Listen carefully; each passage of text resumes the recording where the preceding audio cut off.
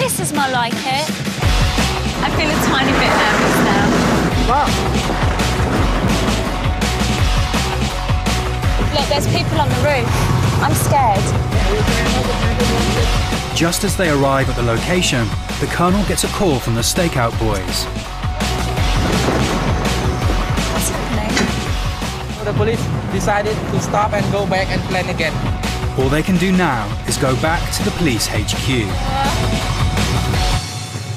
It's a complete and utter waste of time. Oh, I get so frustrated.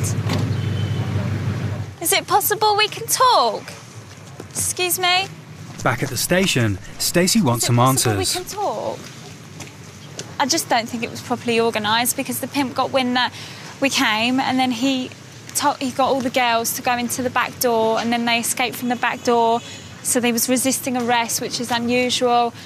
And then we called it off and now the Colonel's got the ump and he's like, bye, like he won't talk to me. Stacey suspects foul play.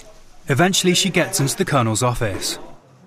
Do you think it's possible that the pimp could have been tipped off by these raids? Honestly, do you think that might have happened?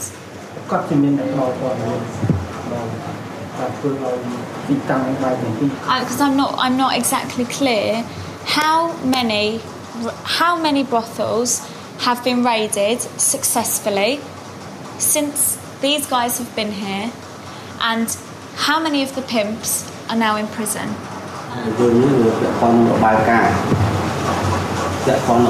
So this is hard to estimate unless he sees the report, because this is in the report about how many pimps been arrested.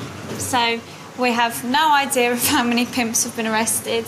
We have no idea of how many brothels have been. We don't. Well, we don't know now, though, do we? We don't know if the police check the report. We know. The police don't know right now how many brothels have been checked and how many pimps have been arrested. Check the report.